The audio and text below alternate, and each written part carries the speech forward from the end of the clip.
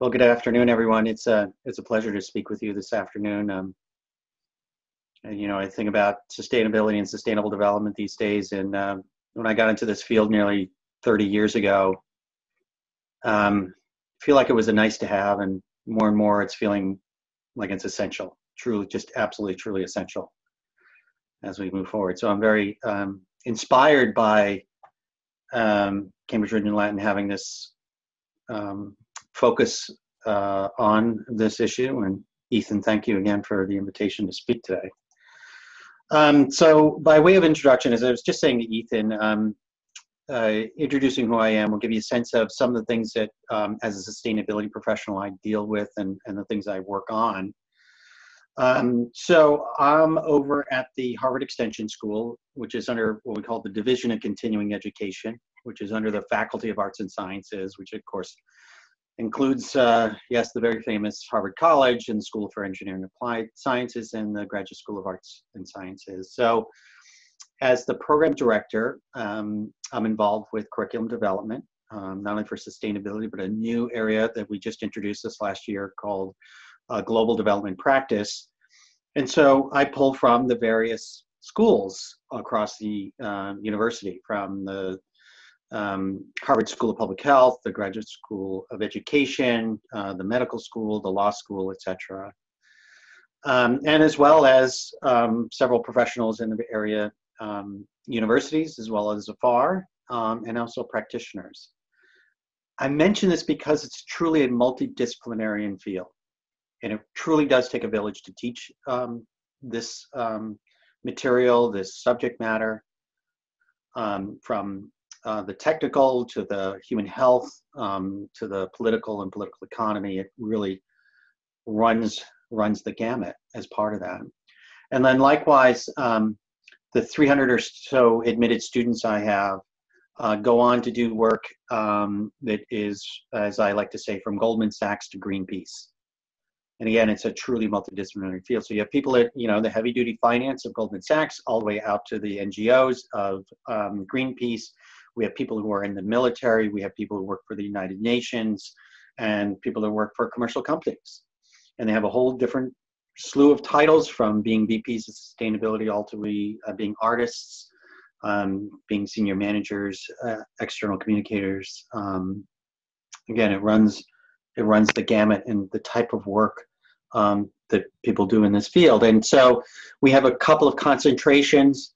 One of those is related to business and business sustainability, so corporate sustainability and innovation. So that's basically our, if you will, commercial sector space, where people in that space work on making better products, thinking of new ways to position businesses, taking existing businesses and making them better, all with this gain around human health and the environment, and also financial sustainability as well.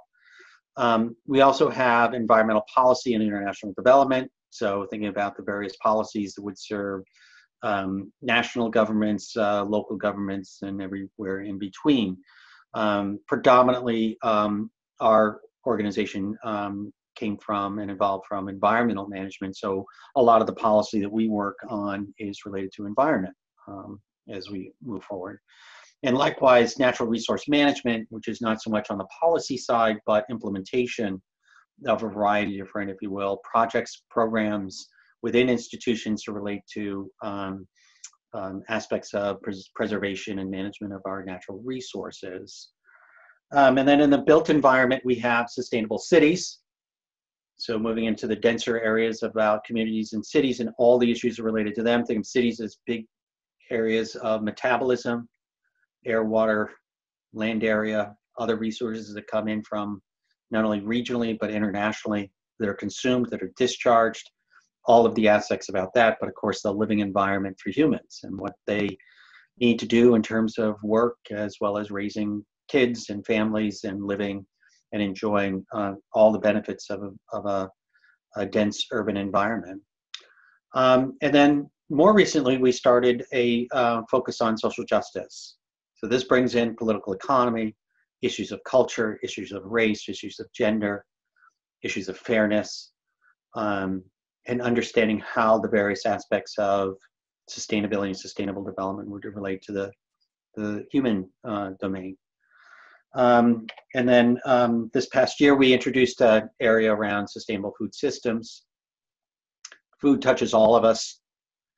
So looking at the variety aspects around food, and of course, from the aspects of human health and well-being, to aspects of land use, resource use, displacements of natural biomes, etc.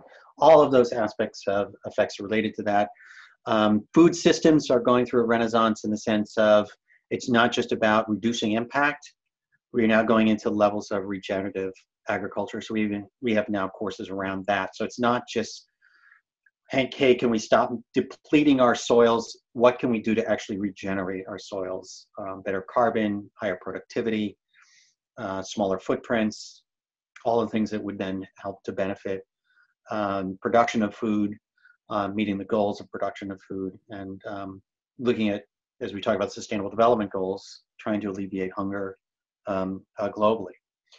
And then, as I mentioned, we have this new program around global development practice. And so that's if you will, a niche that's starting to arise, and that niche is not only understanding the natural sciences and how we have an effect on our environment, but looking at, if you will, human health and well-being, and our social sciences, which is basically anthropology, history, economics, to some extent, the technology that we use to make things, and roll that all up around management. In other words, we are now at a point on practice that we need to educate the next generation of people on doing things, and not only finding solutions, but actually implementing on best strategies around those solutions. So this is a new program that is part of a global association of colleges and universities around the world, similar to what you just saw, those 4 areas of paradigm. It started at Columbia University under Professor Sachs at the Earth Institute. He is still involved, but there are now 38 colleges and universities that we are part of this community, looking towards development that is really leveraging the things that we need to do to preserve human health and well-being. One, shout out is the University of Winnipeg. It's really involved around Indigenous peoples and understanding what works at the Indigenous peoples level of understanding what are best choices for human health and well-being. Sciences Po in France deals more with the developed economies. Terry University in New Delhi is very engaged as a developing or a newly industrialized country, I should say. In India, is very involved in human health and well-being for women, so reproductive health, aspects of job security, income security, and aspects in that part of the world where cultural aspects have unfortunately been a real effect in terms of women's rights. We are also in this world of partnerships. We also work with MIT in their Data Economics and Development Policy organization under their Department of Economics. The now newly minted Nobel laureate Esther Duflo runs this program. So the engagement and relationship that Harvard has with MIT, we're leveraging that. Again, a big message around the multidisciplinary aspects of this field continue to be a strength of the field. In this particular case, the Jamal Poverty Action Lab works on evidence-based methodologies around development, so randomized controlled trial methodologies, basically experimental design to look at which development projects are better and more feasible under particularly constraints of human capital and financial capital. So it's a if you will, the science-based end of the field of development that's arising, and they're moving forward with techniques of not only randomized controlled trials, but looking at aspects of artificial intelligence and machine learning to look at how you can even further optimize on a variety of different approaches to solving problems around sustainable development. Now, when I'm not doing my day job, I have another day job, and that's something called Industrial Ecology Consultants. This is where I got my start in the field.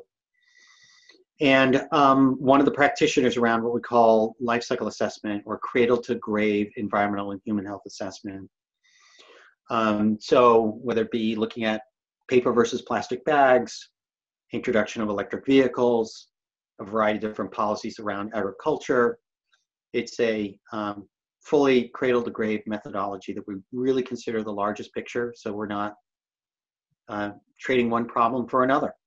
Really, it comes from a very, if you will, position of best practices and understanding what are holistic solutions. And so with that field, and I like to be really transparent about this, who I am and how I work. Yes, I work with companies like ExxonMobil, and I also work with companies like the Sustainable Consortium, as well as the Sustainable Apparel Coalition.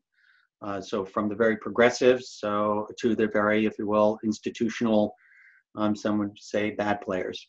I feel as a practitioner in the field, if there's anyone that's going to help them, who else but myself and others who are professionals in this field. We rely a lot on fossil fuels on the success of our economics now. We certainly need to move away from them, decouple from carbon because of the very serious issues of climate change and the urgency associated with that. But the hard work in this field is transitions.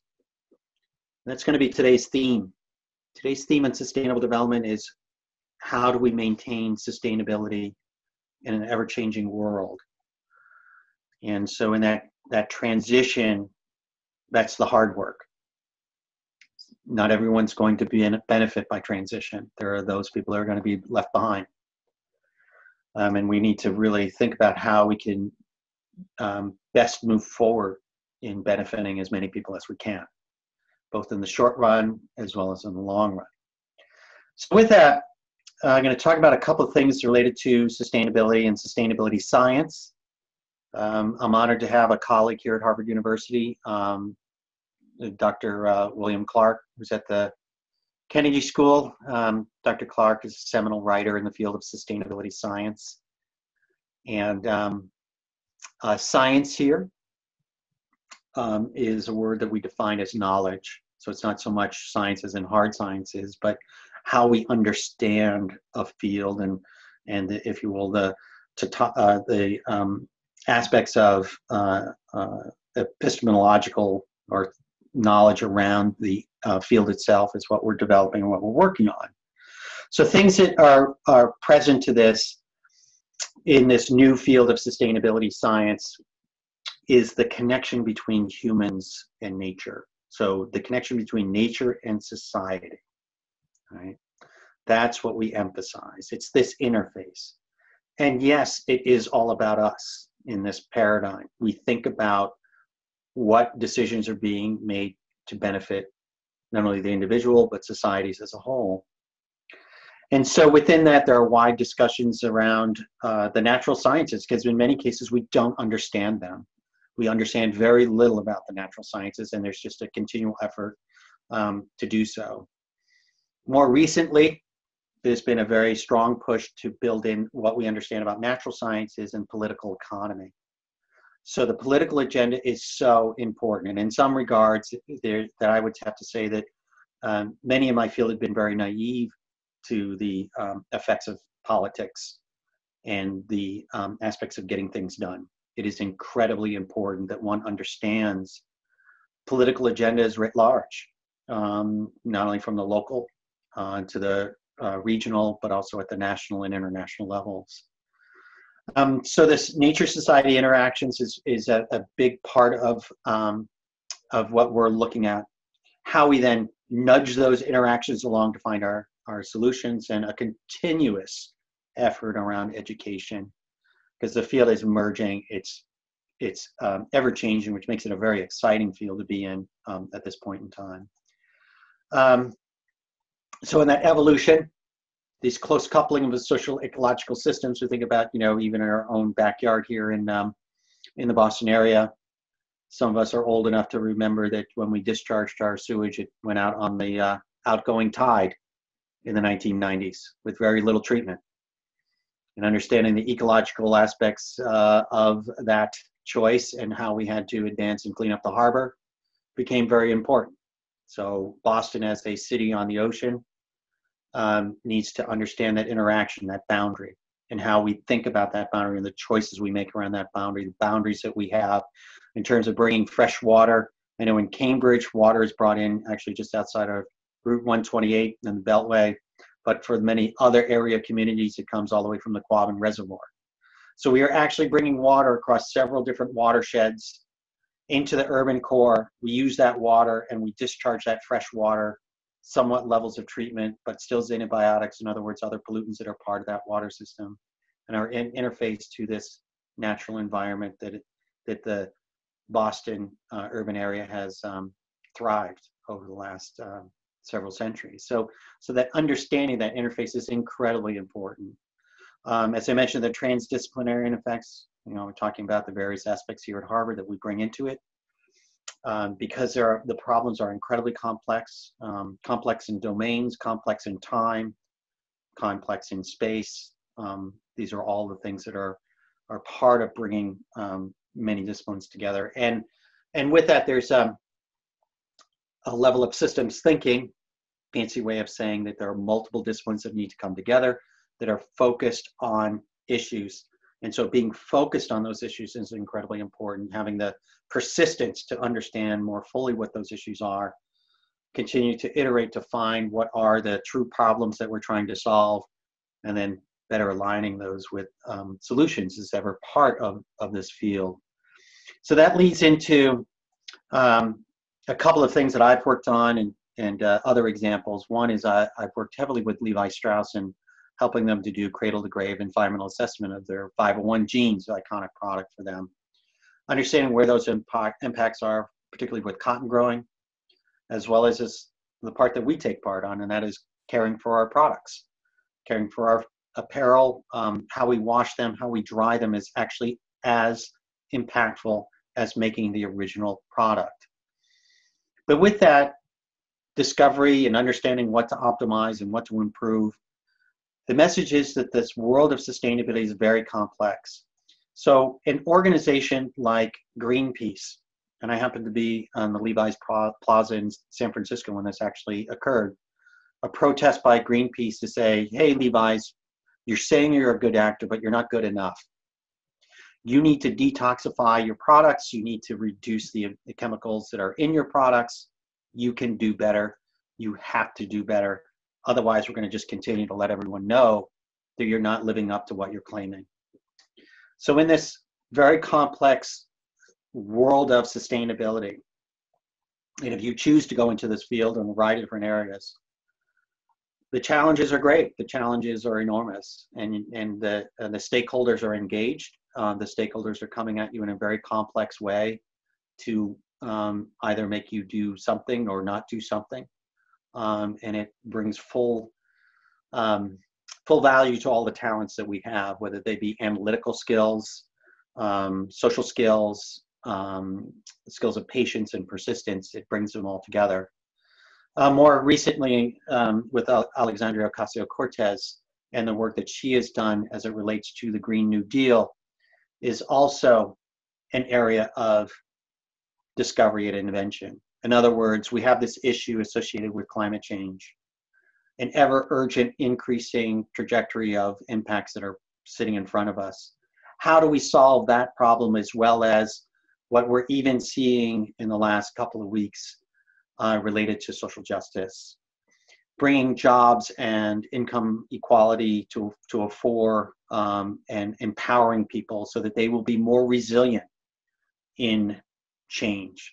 And so it's not just about solar panels, it's not just about windmills and electric vehicles, it's about empowering people so that they can take on this change and we leverage that change.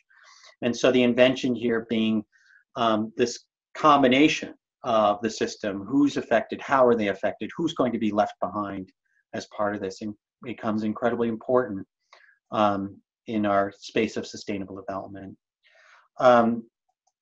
couple of weeks, years ago rather, oh, I'm sorry, next example is around here in Boston by Boston University.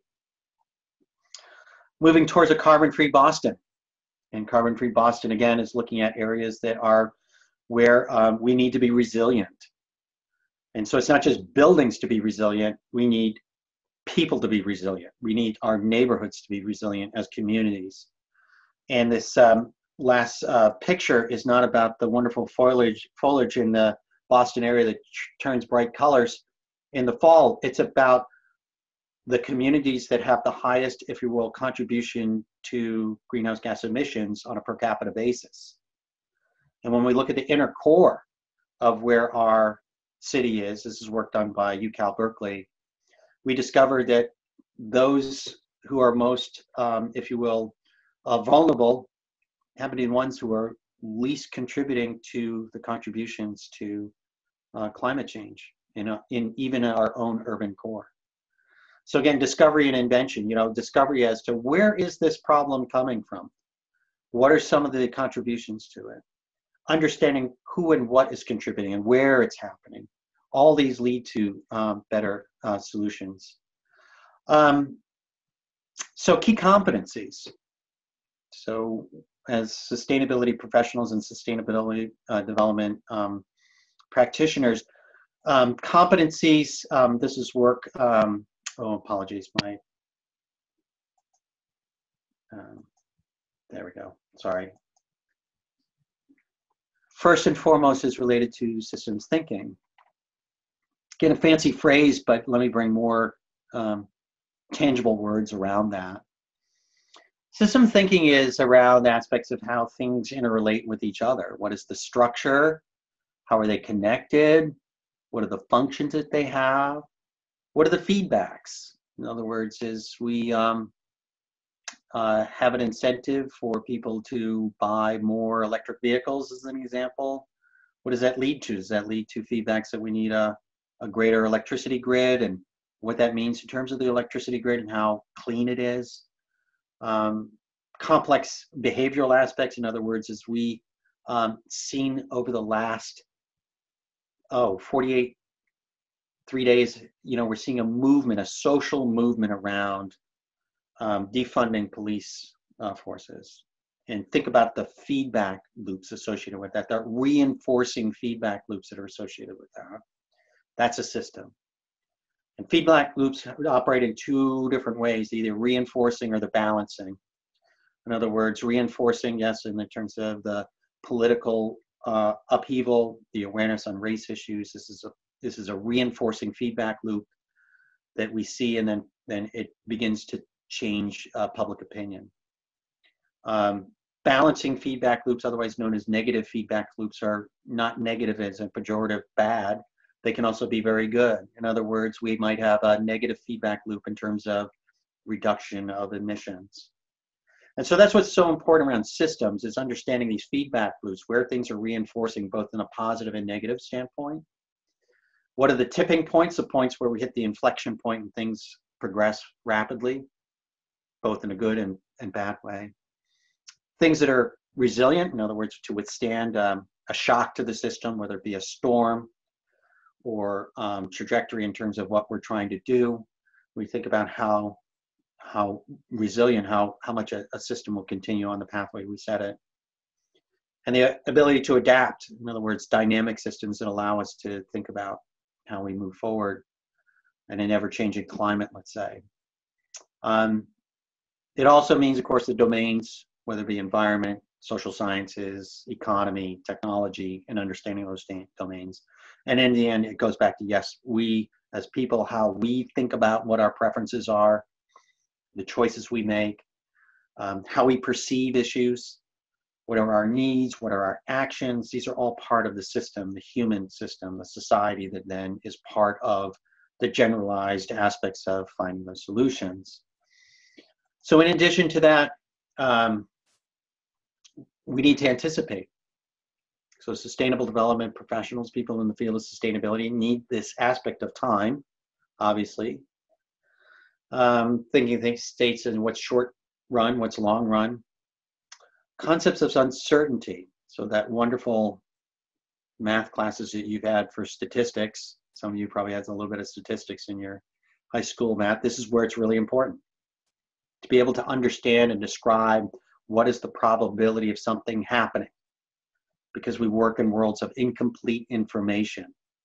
We never know for certainty whether or not something's going to happen. And so we need to choose possibilities that are more likely than not, or understand possibilities that are more likely than not. We need to think about, again, going at our systems, what are some of the things that build inertia, dependencies, etc., to be able to anticipate what future development would lead us to.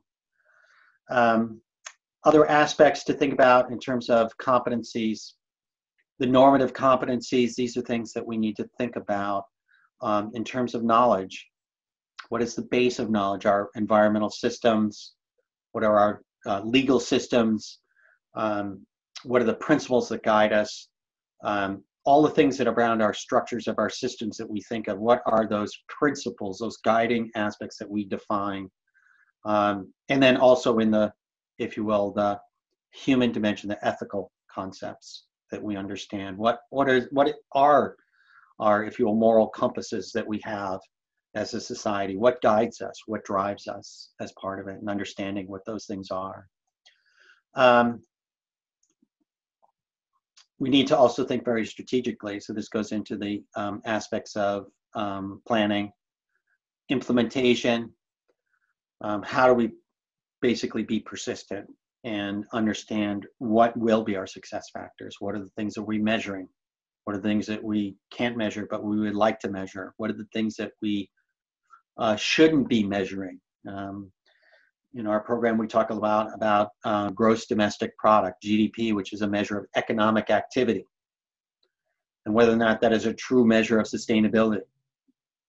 Economic activity can mean, yes, there's more being built, there's more being done, but it is the right things. Are we doing the things that we should be doing, and what are some of the limitations of those measurements? So strategic competencies are incredibly important in finding and working on those solutions. And lastly, this aspect of the human dimension, interpersonal competencies.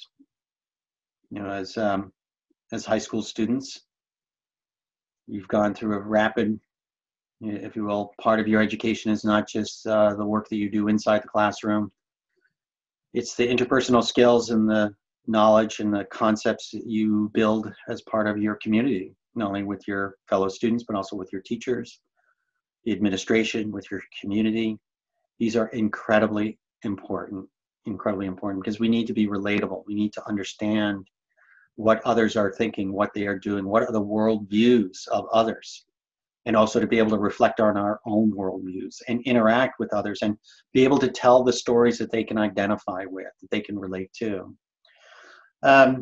Here in Boston, we have Joseph Ayun, who's the president of Northeastern.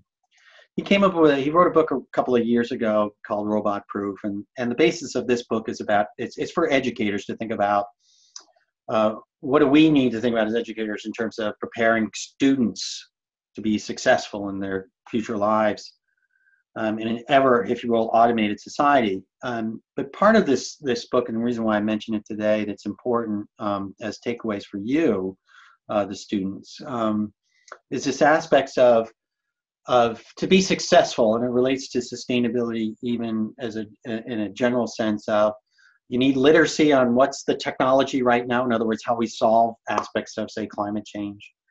What are the data sets that are out there? What's the inherent, if you will, pieces of information that we could use to look at technology, look at solution? But then human literacy, we need to understand, again, as I just mentioned, that the human domain, interacting with others. We talk a little bit later around the Sustainable Development Goals that are becoming a vernacular. Being able to culturally relate, use language very precisely, and move forward is incredibly important.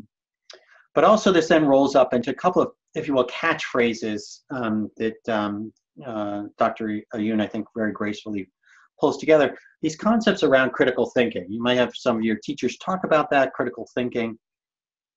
Critical thinking is a way of asking the right question. making sure you're asking the right question. And the pursuit of making sure you're asking that right question will relate to experimentation and iterative approach, but if you will, it's almost truth finding and around the questions you should be asking. Sometimes the questions that we ask may be superficial or may not be driven by a true essence of what is going on, but maybe from the information that we have. Information, say, around unemployment numbers. Why are unemployment numbers high? What's driving those? What can we do to solve unemployment? Well, there might be another question related to that, and that might be around economic viability, resilience for populations, because we have people not only who are unemployed, we have people who have dropped out and no longer are employable. And what are we going to do about them? So when we start to think about critical questions, we think about what is the issue that we're trying to solve. And so systems thinking, as I just talked about, becomes part of this. And entrepreneurship. And entrepreneurship is around seeing gaps and filling those gaps. It's not a fancy term around creating a new business, getting rich. It's around seeing where things that others don't see and solving that problem. That's being entrepreneurial. And again, cultural agility, Dr. Ayun talks about as well. So then getting into our topic today, more directly, the Sustainable Development Goals. And being the Sustainable Development, if you will, club at Cambridge Union Latin, I probably don't need to introduce these at this very high level. There they are. At a level of context from my own humble perspective is, it truly is setting the vernacular of the field. Wasn't expected, came out about 5 years ago. This delineation of the 17 Sustainable Development Goals, they relate to, I'll get into a little bit more history in a moment, but these areas of concern, these critical areas of things that we should be working on. It gives us, like I said, a vernacular to be more precise about the things that we're concerned about, from solving poverty and hunger, education, equity, et cetera, right? But what this diagram does not show, this wonderful, colorful, iconic diagram does not show, is the importance of interconnections. So it does not, if you will, meet our needs to look at clean water and sanitation, number 6, I'm going to solve that problem. It's more than that. It's more about what that represents. From clean water represents around good health and well-being, for example. Sanitation, similarly. It can also be related to education. Gee, how does it relate to education? Well, in developing countries, there's a whole host of young girls whose daily chore is to carry water. So if there's water infrastructure, then they don't have to spend as much time carrying water. They can spend more time on education.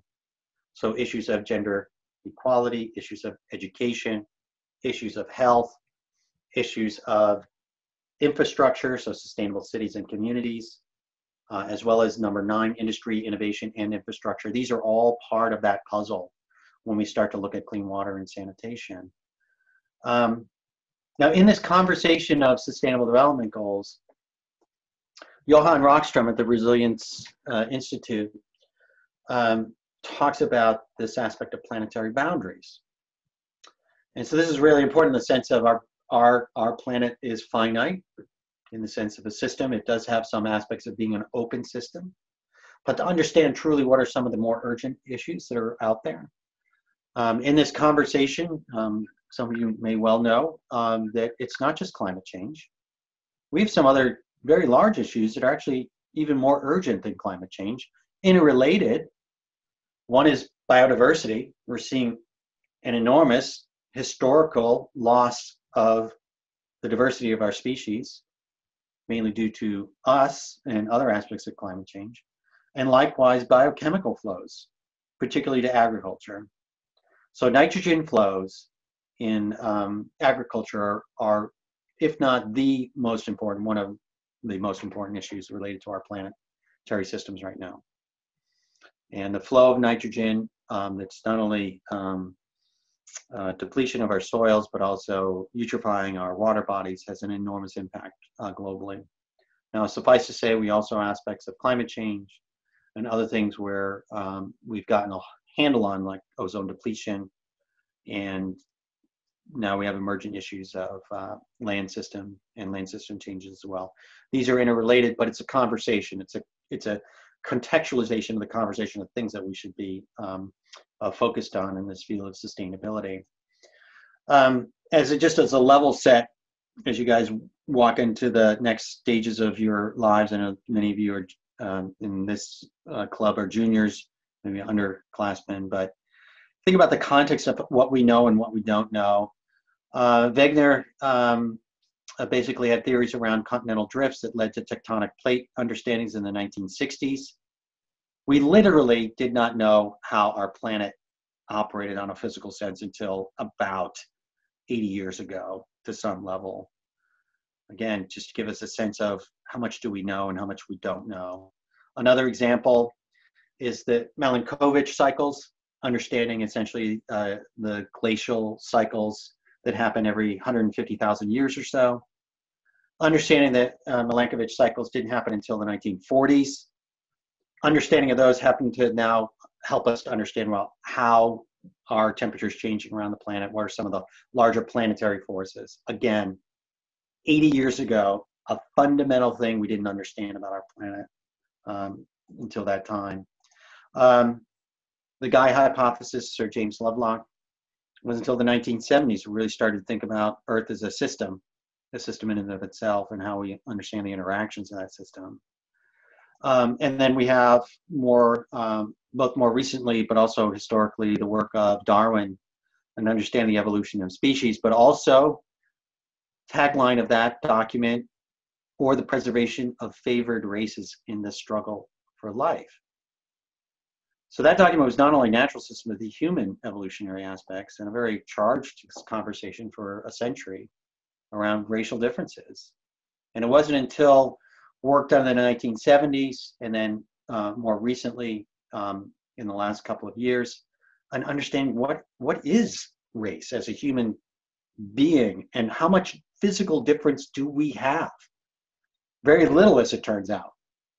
And in some regards, those of us who are Caucasian, white, black, etc., we have more variability among our own races than we do from race to race, which gives you somewhat a sense of how, if you will, the serendipity of defining race.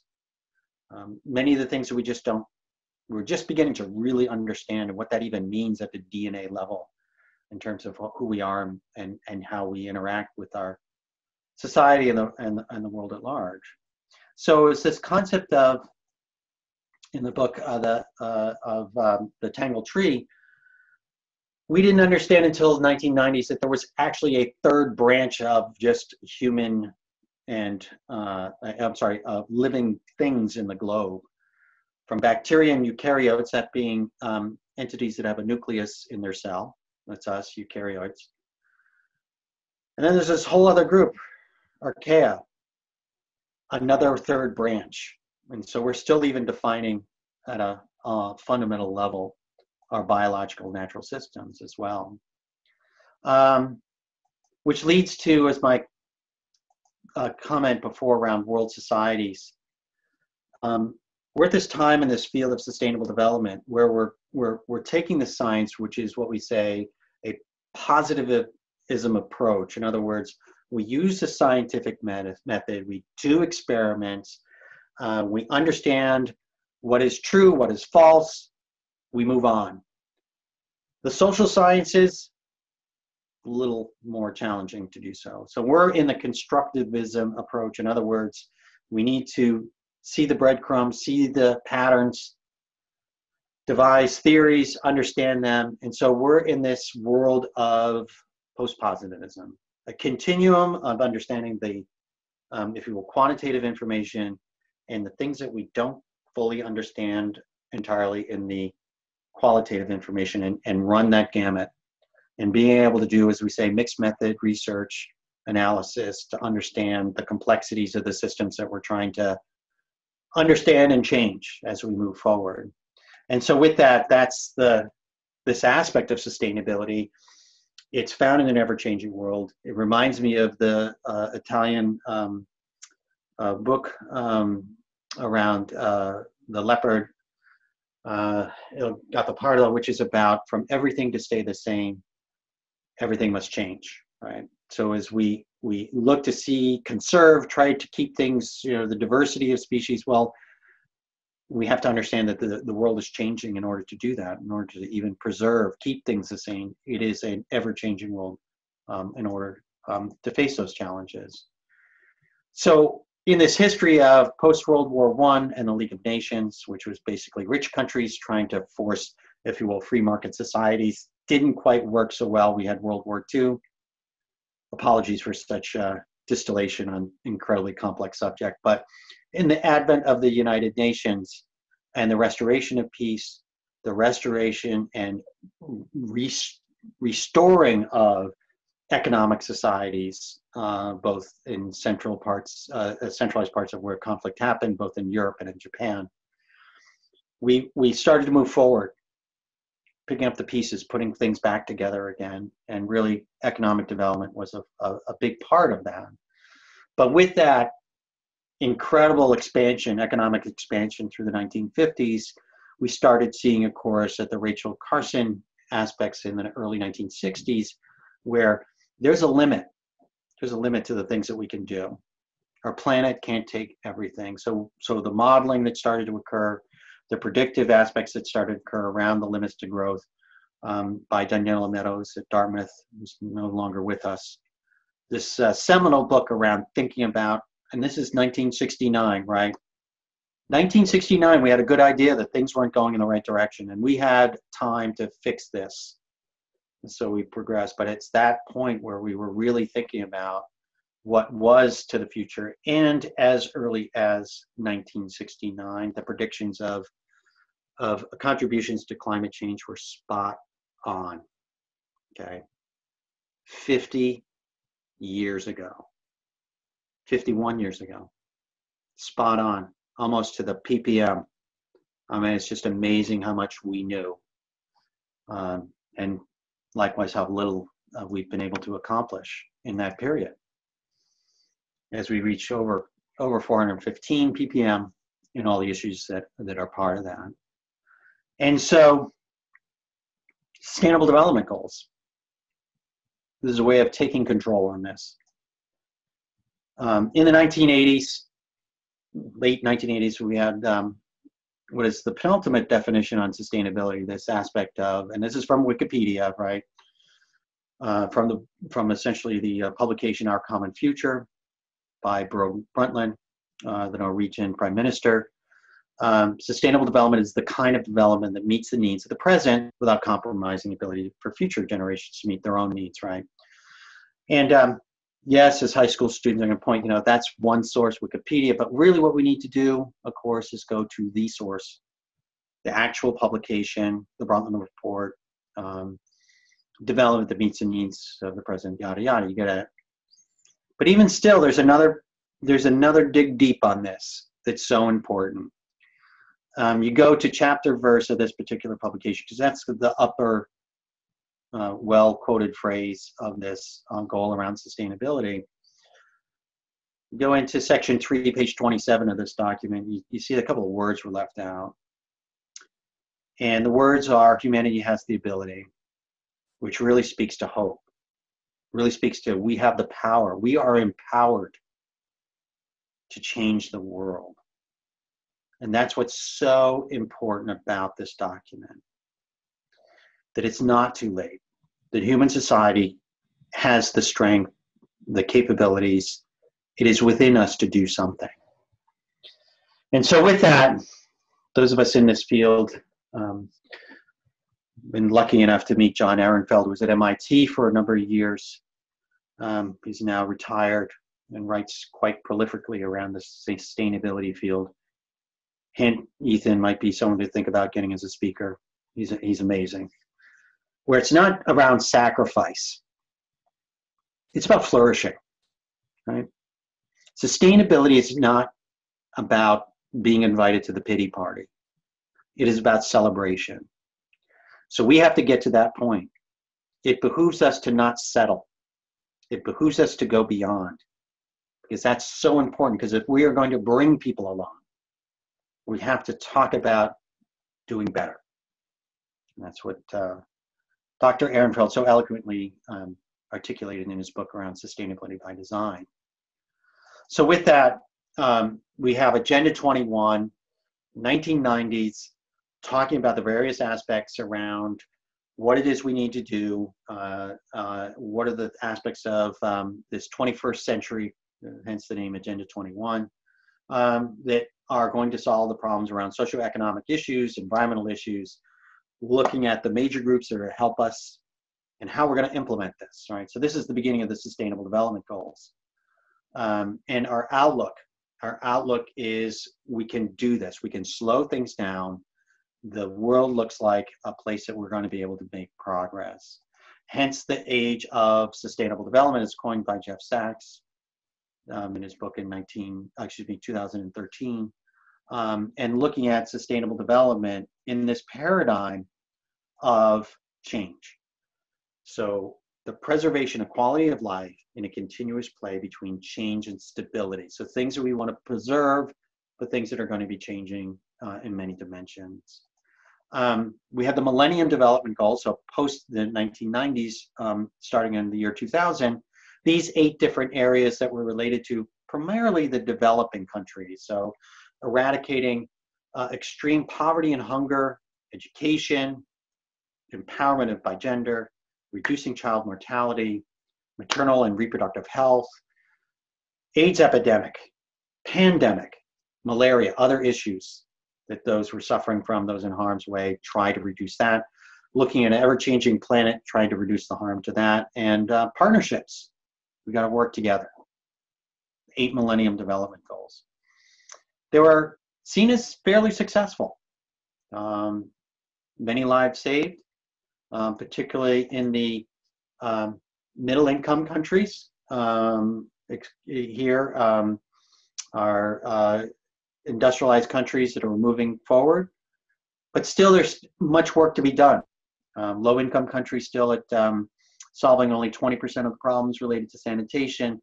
Maternal mortality in the 40 to 50% child mortality.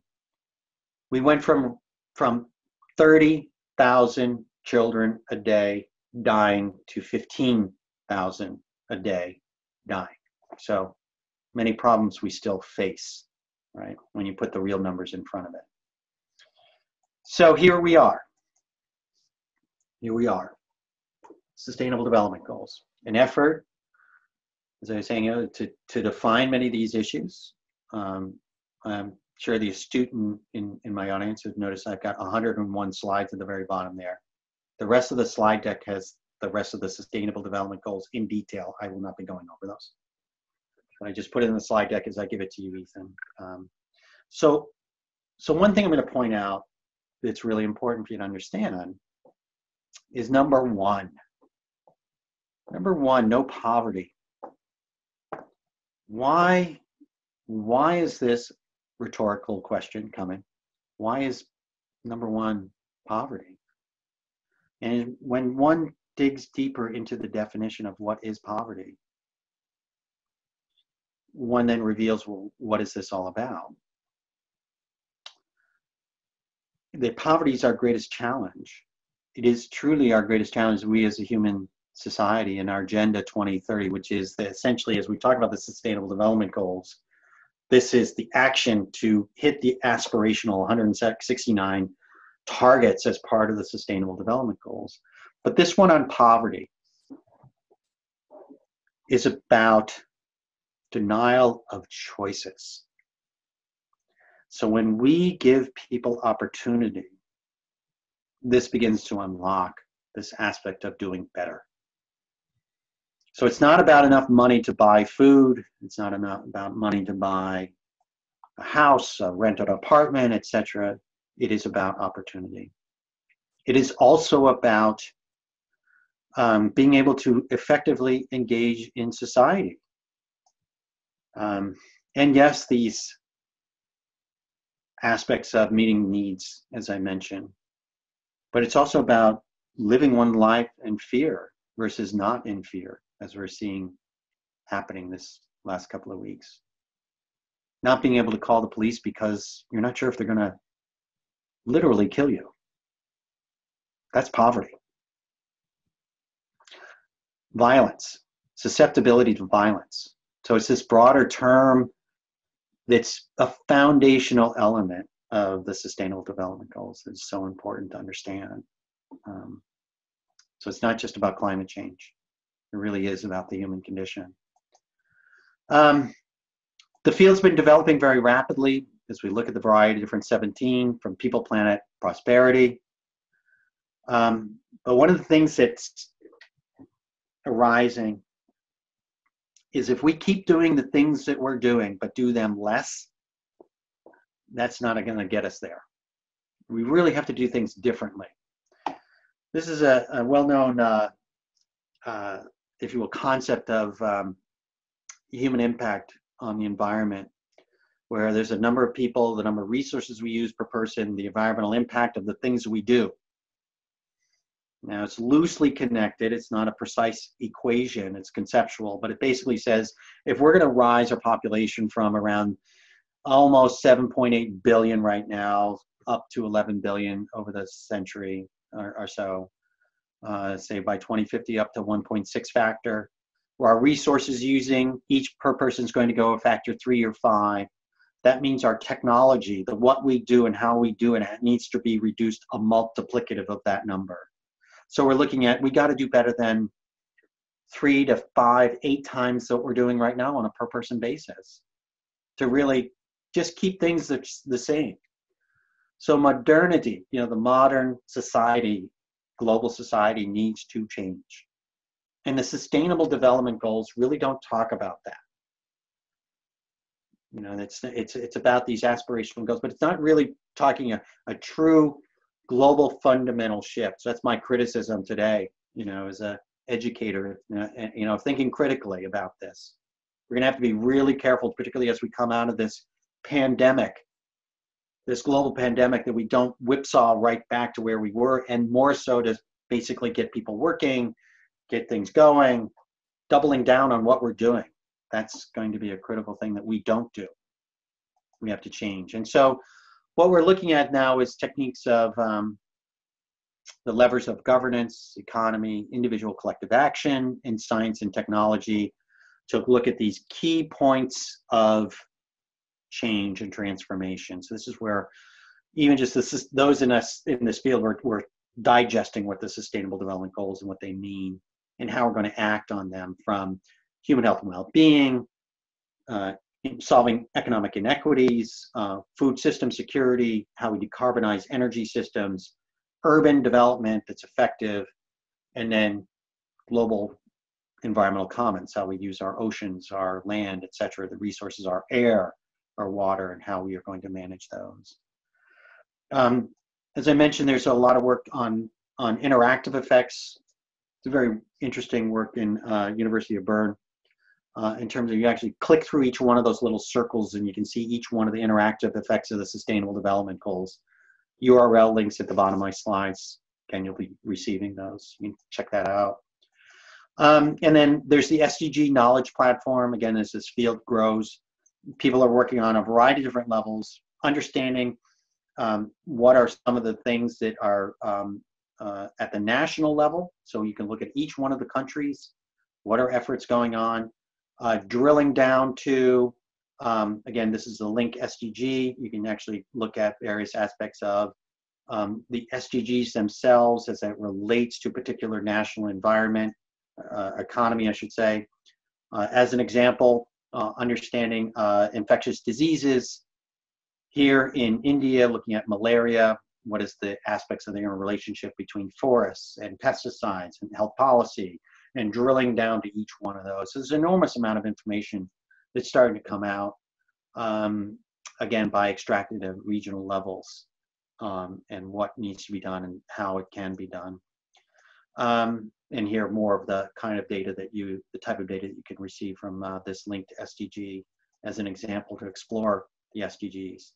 And then likewise, a bit of surprise to the people in the development field, the commercial sector, the people that make stuff, have actually taken this on.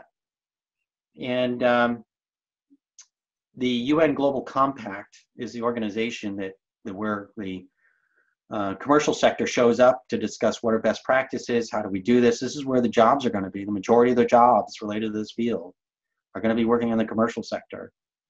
Again, because they have the resources, both financially and human capital. So this initiative on the Global Compact is to look at how the SDGs are related to businesses and moving forward. It's a wonderful resource and community of people that are looking at action.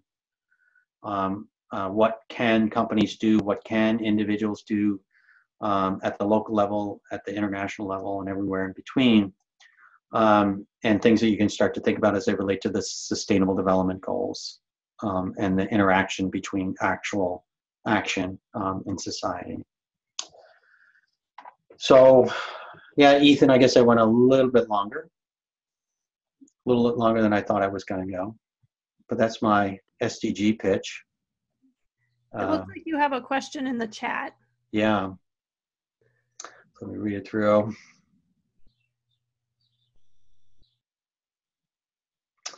Am I seeing a shift in the mindset? That particular that question. Yeah. Yes and no. Yes and no. I'll start with a no first. Ended with the positive. No, these problems are daunting, and the problems are accelerating. And the older you get, the harder it is to, I guess, to almost feel like you're keeping up with many of these things. And then some level of being catatonic, some level of just, fatalist. And we're seeing that. We're seeing that in the last year, we'll see publications like in the New Yorker or in the New York Times, to give you examples. James Wallace and his Uninhabitable Earth book, which is just unbelievable in terms of what it's predicting.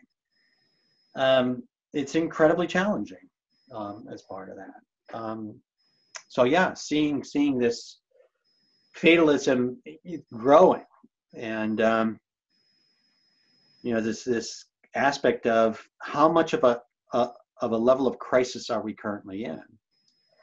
And I think that goes both ways. One is if it's not perceived as a crisis, or other things more present to people, that they need to get a job, pay the rent, etc. They're going to be solving those problems versus thinking about decoupling the carbon of their cars or whatever, their choices. These longer term choices aren't going to happen.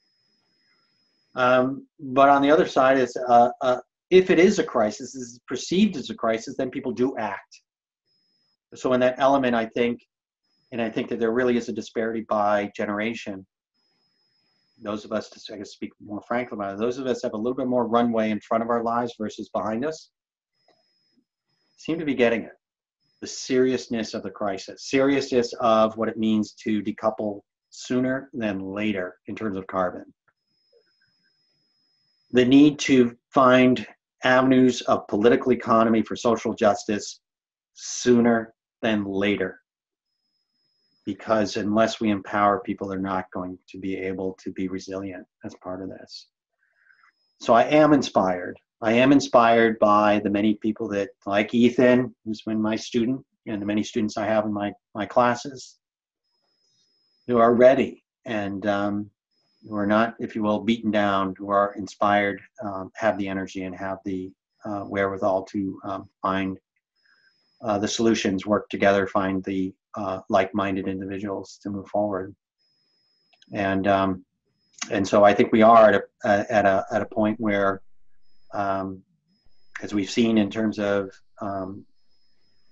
issues related to gender identity, shift very quickly, not generationally, but in a societal sense of social understanding. That gives me hope as well, that the concepts and priorities are at a level of the human dimension to think around what's important. And so the ability to change priorities will come when people believe they are important, and that can happen very quickly. But we are facing some enormous challenges. without question.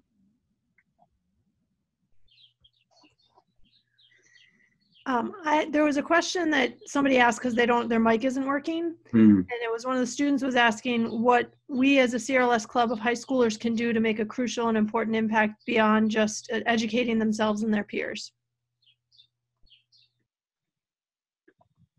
I'll take the word education and expand it.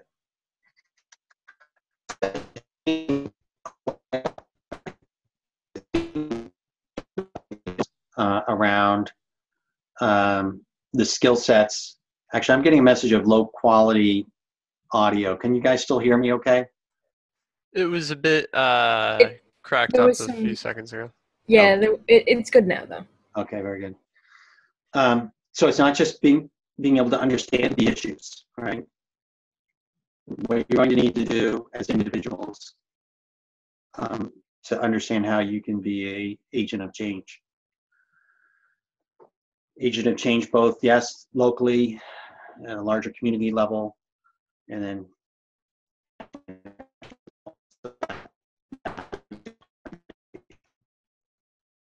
your audio is going on the it's going fritzy, huh?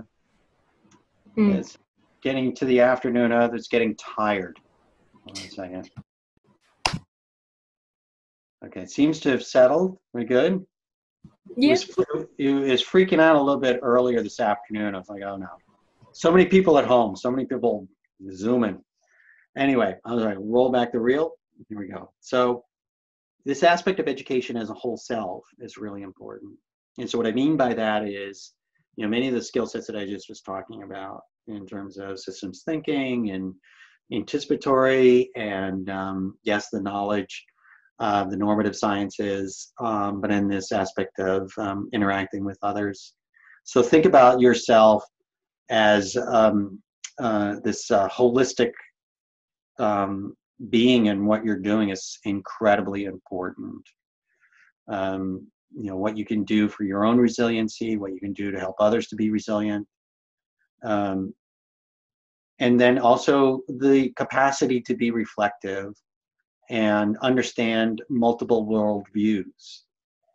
It's not just your worldview and how you see the world, it's how others see the world and understanding what is there for them. Because until you understand where other people are coming from, that huge ability of empathy, you won't be able to help them understand the way you see the world too. So I think that that's incredibly important from each one of us to really rise to the occasion, that we've got to be a better form of ourselves, a better form of our complete selves as we move forward. That will then lead to the many things that we're talking about in terms of what are the actions that you can take locally, working with political groups, the job you do, whether it be directly related or indirectly related, you bring that to the table, and so that's incredibly important as you engage beyond your world in Cambridge and elsewhere. As part of that, I really, really, truly believe that, and try to inspire that in others. Even just the slide that I have here as an example. For us to move forward, there's the 17 Sustainable Development Goals that have had hours and hours of people hashing them out at the UN level, the high-level political forum of the UN, which is an incredibly messy process. Well, they're not the end-all, be-all. They're certainly a great start, certainly a great place to see the world, but we always have to think about them as, just like any paradigm, we need to own it, we need to challenge it, we need to think beyond it. What are some of the things that need to be improved? What are some of the things that are wonderful and we should keep? I mentioned this aspect of modernity, that aspect of overlay sustainable development goals on a technological economic system that is going in the wrong direction, and we may just get development that continues and accelerates in the wrong direction. And we really truly need to think about whether or not it is fixing root causes of the problem. So that's a big part of, you know, how we engage in these issues. Yeah.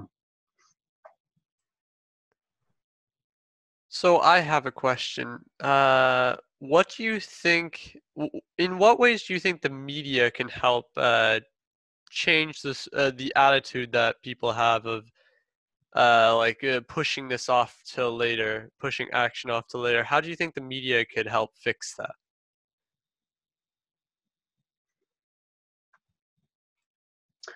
That's a great question, Ethan. I think we're all struggling with the media, right? We're all struggling with the media in a variety of different levels. Finding out what's true, finding out what's counter opinions, being able to see those opinions in the light of the context that they are. The contextual aspects of the media, it's as though we're going through the late 19th century and the proliferation of newspapers and yellow journalism.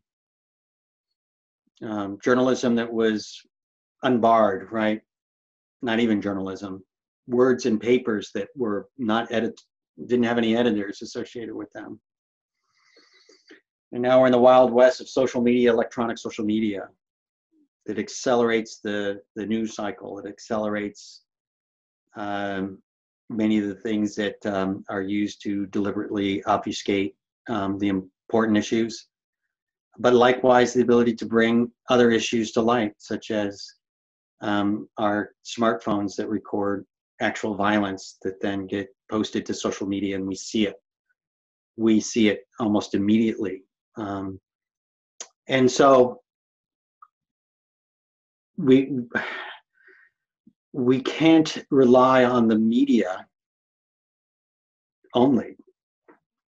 That's what I'm thinking on your question, is that we need to educate ourselves on how best to use this incredibly powerful tool and figure that out. And not to say that we give those that are owners and powerful in terms of the media a free ride, but we're going to help them be better at what they're doing, be better in terms of how they need to be essentially responsible or take greater responsibility for what they're doing, but at the same balance, being able to also bring issues to light that wouldn't normally see otherwise.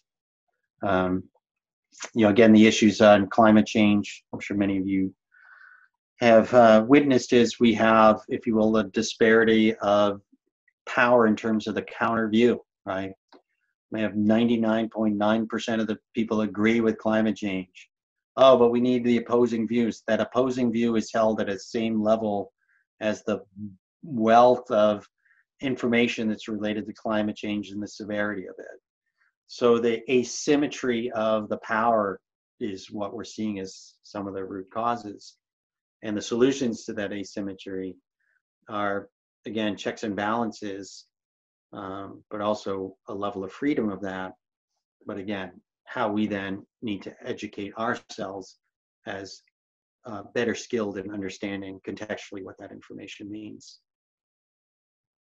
Yeah, excellent question, Ethan, and still unsolved in this incredible changing environment of media. You know, I think about, and I apologize for maybe the irreverence of this example, but there's a comedian, Sarah Cooper, who on TikTok didn't change the words of our president, basically facial expressions, over the narrative of the president's voice. And it was incredibly powerful, whether you agree with it or don't agree with it, incredibly powerful. So here's this thing, this technology, TikTok, that's, you know, people mouthing words to songs that then turns into this other aspect of satire on the political economy that then becomes this incredibly powerful message around a Black woman's perception on, if she, and this is her words, if she were to say those things, she would be ridiculed, and how she was empowering herself to show the light of day of these words that were being said in a public domain. And I just use that as an example. The reflection of that example is, that again, the power of these tools, it's like the unintended good consequences and potentially bad consequences of them. And we are still learning those powers. But yeah, excellent question, Ethan.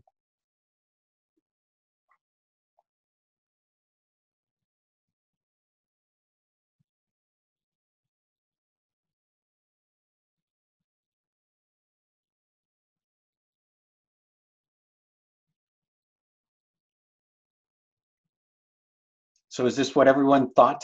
Sustainable development? I know you guys have been, as the presenter, maybe I'll ask a question out. What is my talk giving you in terms of perspective on sustainable development and the sustainable development goals? Does it make you think, oh, yeah, that's about right? Or it's a little bit different, not what you thought? I think for me at least, it just kind of cemented how many different forms sustainable development can take and how much thought is put into each side of it. Yeah. So the depth, right? The depth of this, which, leads again to that, it takes a village, right? The pluralistic aspect of this is incredibly important. So it's not just my voice, my Harvard University program that will win the day. It's the multitudes of different programs, such as the program I mentioned at Winnipeg, the voices of Indigenous peoples, what knowledge and skills that they can bring, and the important messages that they have, and livelihoods that they had that were sustainable far before these 17 sustainable development goals were defined.